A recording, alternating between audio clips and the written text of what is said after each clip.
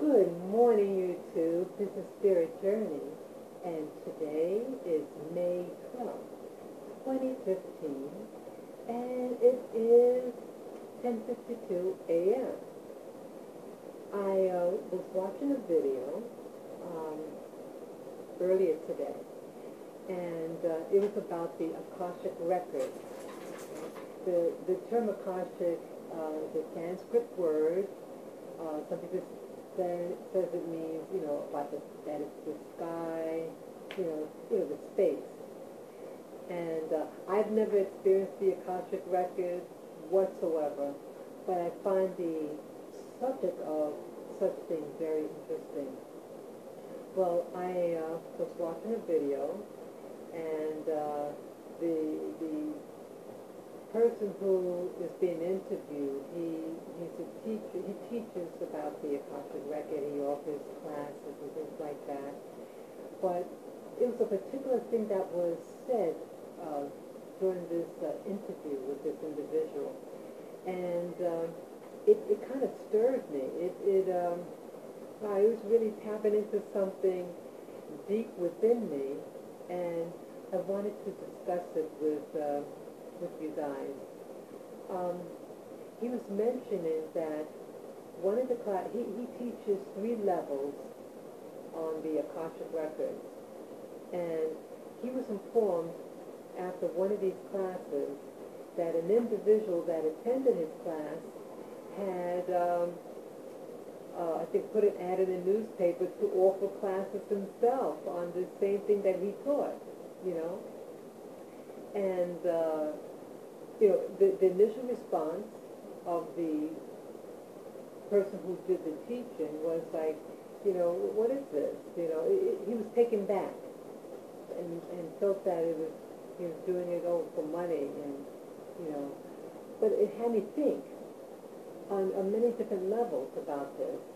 On the surface, I felt the same way as this teacher and author, that it's something that you take pride in, and someone is just something sacred, and then you go run out and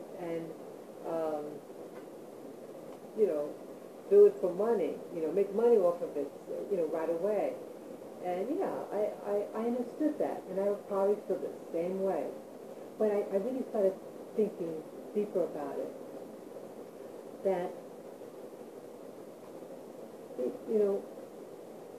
it was hard for me to express. Well, initially, I said to myself, okay, that things of a spiritual nature, or people who are categorized as profound or spiritual, that you respect it and you revere it. But with metaphysics, if this is considered a type of metaphysics, it seems like it doesn't know the difference between whether someone reveres something or not, because the laws, the universal laws applies in any situation, like a gun. Someone can have a gun, and it says a gun, knows no name. Whatever what you point at and you shoot, you press the trigger, it's going to go and hit a target. And that target could be the nicest person in the world, and it'll kill the person regardless. And you can have a so-called bad person, and if he's in the way of that bullet, they'll get hit too. Or let's say he or she was over on the side, and he gets missed. He doesn't get hit, but someone else. And then there's a bystander, So part of me is saying that it is not that pure intentions, but it seems like some applications of metaphysics has nothing to do with what you feel and it's an energy. And an energy you can use for good or for bad. It's not saying, oh, well, I like you because, you wear spiritual clothing, and you're soft-spoken, you love your parents.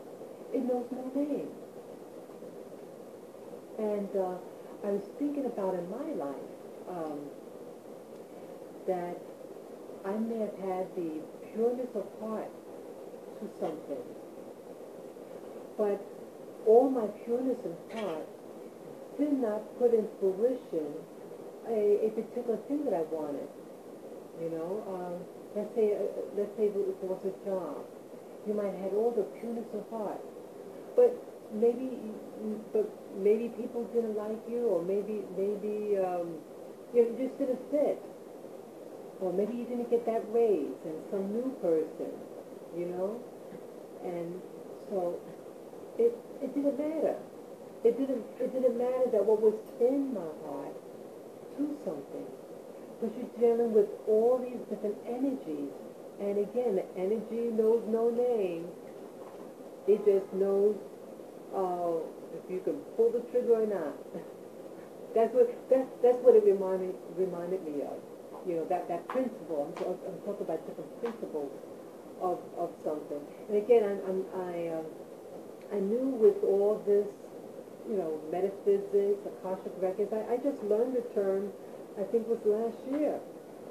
I didn't know what it was, and I still don't really know what it is, and I've never had access to it. Some people, how does someone get access to something like that? Let's say someone's in a class. Is it based on how nice you are to access it? I mean, I've listened to different videos over YouTube on the Akashic records. Some people say, you know, you have to eat a certain diet. Some people may say, okay, you have to do these deep breathing and things like that. But I'm seeing that with the supernatural or the metaphysics, or, you know, that some people have experiences that are spontaneous. I met a person who was sharing me just yesterday that they were sleeping, and they had a dream, and this person appeared in their dream, and X, Y, and Z happened in the dream, and then about, I think maybe, what's that, six weeks later, this particular person who's relaying this story to me had an opportunity to go overseas, I think to Peru. And she was to be used as a translator because she spoke the language of the region. And so she took the opportunity and went, and they arrived at their destination, and the woman that was in her dream said, I was waiting for you. I thought when I saw you that you were going to come then, but you're coming now. And this same individual had another spontaneous event while driving in a car. And so I guess what I'm getting at is, like, part of me is thinking, okay, if I, you know, by good works, you know, again, as I shared many times on my channel, that I was raised, my adult life as a Christian, and my mindset of Christianity was about works, and to be a so-called good person. And in my Christian walk, that success and things like that had nothing to do with being a good person. And it was about, I think, what we call energies. You know, some people resonate with other people's energies, and that attracts them, or it could be favoritism. I knew of a person, I used to work in this retail store, and this was right after the September 11th, 2001 tragedy with the Twin Towers. And work was very hard to come by, and this was December at this time. And this person is a woman, and she was really trying to impress the people, because she was there for just for the Christmas, you know, the holiday season, and the contract, just like mine, was to be up the first week of January. But some of the people were told that they would be hired permanently after the contract is up.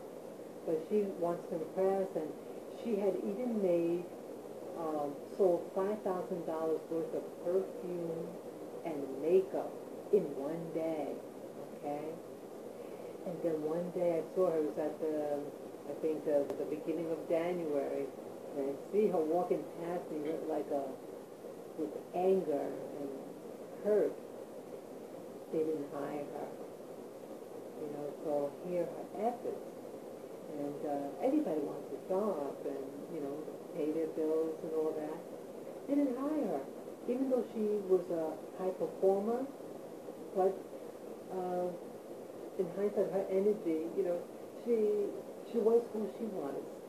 But again, she just wanted to, do the job to get to keep a job. So here, this principle that, sometimes about abilities,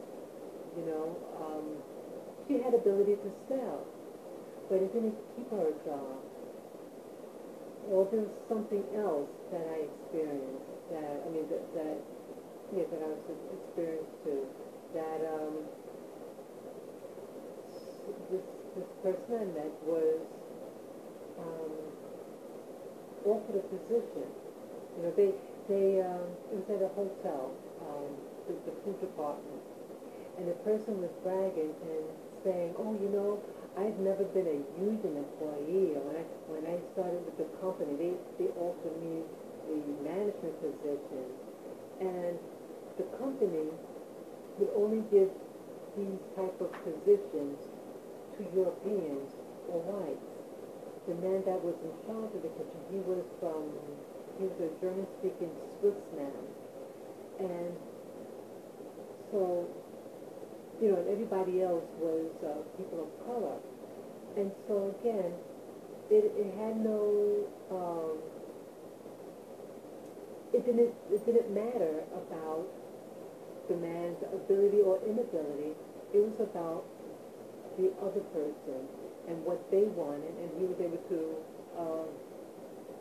possibly fulfill the person's need for that position. And again, some people have different skills. I met another woman who the laws of metaphysics was at play. If you could even consider that, this person, it was interesting. She was a robber. She used to steal. She used to go to jewelry stores and steal jewelry. She was arrested. She gets out of jail and meets with the owner or manager of a jewelry chain store. It was a series of stores. They had many locations, and she, they knew about her past, and she said, "Oh, I'll make it." So she had the gift. This woman, she had the gift of communication. Some people might call it hustle, and convince them they should hire her, and that she'll make them a lot of money. And she did. She had the gift of communication. She wasn't afraid. She actually loved. Her motivation was money. She had, as she shared with me, a love of money, and that she wanted. Her dream was to meet Bill Gates. This story happened maybe 17 or 18 years ago, maybe 17 years ago, and she had no shame about lying to the customer about a product or what they had, and the customer would say, show me the least expensive item, and she wouldn't. Just show them something expensive and try to convince them that this is the lower end stuff. And she made a lot of money for the company. It was phenomenal. But why I mentioned her was her ability. one occasion, she was dusting a table, that was in front of a window, and you had the window open, and it was a storefront on the main strip. And at this establishment, we had to, say like a speech. I don't know the term, but you had to say something, and this was like an invitation for those who were here to come on into the store. And so she was doing that as she was polishing, dusting off the tabletop. Her heart wasn't in it, what she was saying, but she was just saying it, and, she had two things going on at once, polishing, being proactive, but I witnessed this with my own eyes.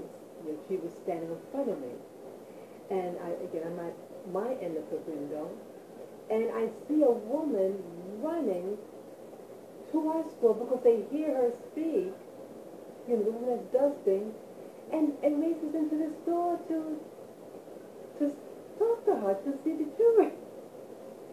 And she was making fun. She didn't even have effort. It was really no effort for her to do that. But she had a gift. So her ability had nothing to do with her character. She was using principle and also skill. And another aspect of her is that she was confident. And I see with myself that I didn't have confidence. If you lack confidence, it's going to show. And she even said something about that to me. She was laughing and said, you're saying it, but you're afraid to make money. And I realized, in hindsight, that she was right. I was admitting fear, and people could pick that up. And some people may be afraid, but they know how to mask it and work through it, and still project enough energy, or just like a puppet, just do what they're told to do. Again, the lady was just saying it out of her mouth and dusting and just to be proactive. Her heart was not in it at the time. So that person that heard her didn't know that she was polishing dusting the tabletop or anything. But this woman that was dusting, her mind was so set. She was there to make money, and she loved the money. And she made a lot of money. So in saying this, and why I share this, is that like this person that I was teaching about the Akashic records that I was listening to today, that certain abilities, this person who taught the class, even after one class with the teacher, had the confidence to teach the class. They were not an expert, but they discussed whatever what material that person offered that person. They used that material, put it out in a newspaper, and got people to go there to go to their class. They had confidence. And I think maybe with metaphysics entering the Akashic records, maybe part of it is about confidence. And maybe if I had more confidence, which means to remove fear, maybe that this would help me ascend to a higher spiritual level. Because again, a bullet knows no name, and whatever what you pull, that projectile is going to hit the target. So I have to get a target, pull the trigger, and have confidence behind it. And again, as time goes on, the knowledge behind it will grow too. Just like the person that's was teaching the Akashic record class, even they just had one class, one or two classes. You know, I think they were teaching levels 1, 2, and 3, and I think they were teaching level 1 and 2. You know, almost immediately they got the material, they got the information. You know, and they had the confidence. Hey, let me do that. And yes, people came. And it had nothing to do with their integrity. Most people would say that person didn't have integrity or respect for knowledge of teaching a so-called sacred thing, you know. It had nothing to do with sacred. It had to do with, I got the information and I'm going to use it. Some people get information and just sit on it. And it's valuable. Knowledge is. Knowledge is not good or bad. It's what you do with it. And that even reminds me of a story regarding the group, the Spice Girls. And I think I might have mentioned them before in one of my earlier videos. This group started out in the early 1990s, I think it was. And they're from all different backgrounds in Britain. And the person who, you know, formed the group, you know, put it out in the newspaper, and I think he worked by himself. He was a young fellow in his 20s, and the ladies were, you know, they practiced together, and they had to live in a house together so they can form like a union, you know, so they really feel like one, you know, and the man who formed the group, he, like the lady said, you know, hey, come on, let's go out and make some music, let's do it now. And he was just hoarding them. He just kept them in the house, and they got restless. So one of the ladies, she was Ginger Spice. She was the woman with the red hair. She goes, and some of the other ladies, I think, waited for her, you know, but she wanted to make music. She wanted to perform. She wanted to be out there.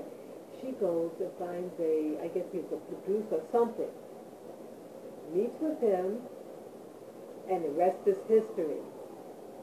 Also to know, well, the man who formed the group, the Spice Girls, see, he was very young, and he wanted to just hold them and just look at his masterpiece, this potential he has, just looking at it, wow, and going, oh, yeah, it's all mine. But he's afraid to make it happen. He just wanted to look at it and gawk at it. It was, I guess, a sense of control. But you know, that potential can escape. And that's what it did. He was hoarding it and wasn't making it happen.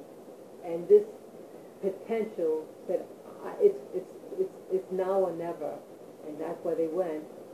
And the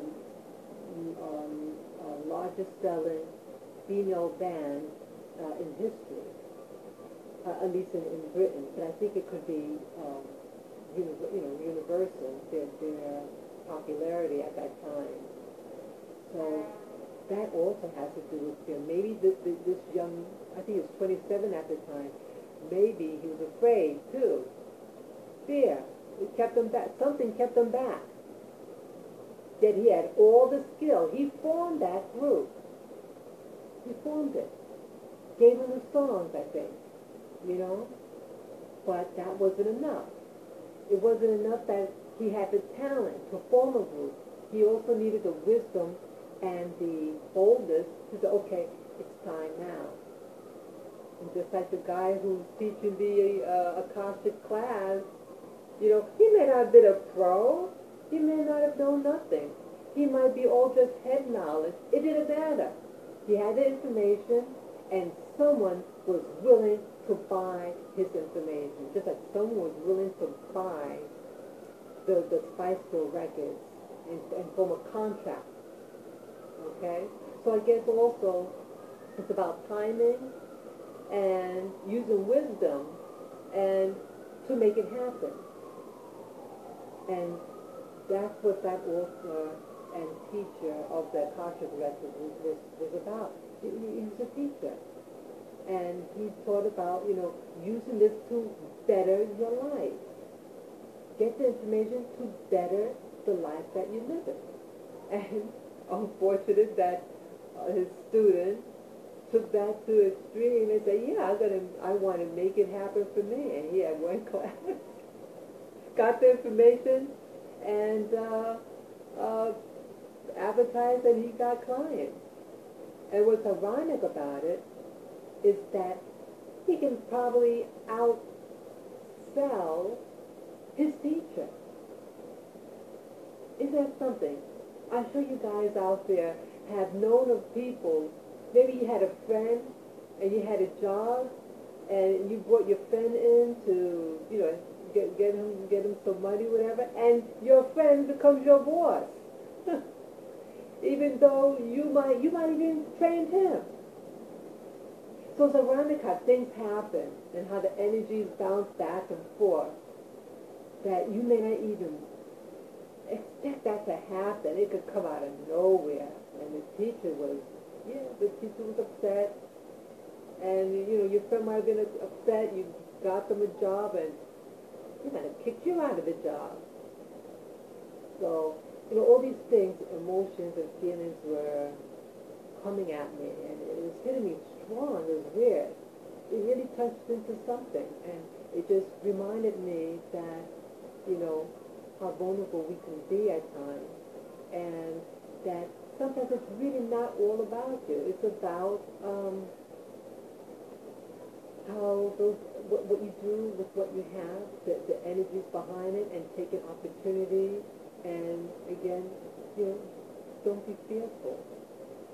And if you have some fear, to push through it, So that's what I got out of listening to that video on the Akashic records and its access, So again, this is my spirit journey, and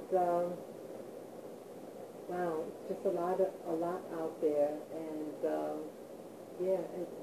it's so much that I don't know. But I want to share this with you because someone else might be there and they might be beating up themselves and saying, how come I can't achieve this level, or how come I'm afraid, whatever. To know that other people are going through the same thing could be of comfort and let you know you're not alone. And with every breath that you take, take that as an opportunity to just say, okay, let me just try again, okay? So that's what I want to share with you, and peace and joy on your spirit journey, and please feel free to subscribe, share, and to like. Peace. Bye-bye.